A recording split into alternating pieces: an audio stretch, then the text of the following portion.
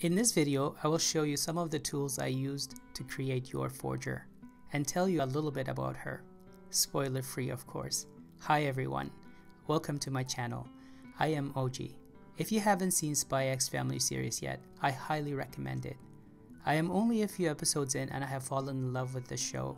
I couldn't help but draw this character. Her design is very appealing to me and I just love everything about her. YOR Forger works as an ordinary clerk at Berlin City Hall.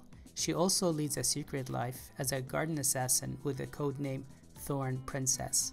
She and Lloyd Forger get married to fulfill their secret goals, and she becomes the adoptive mother of Anya Forger. This is a brief description of YOR. If you want to know more about her, please watch the show. You will not regret it, I promise. And the main tool I use to draw in a digital environment is Procreate on my iPad.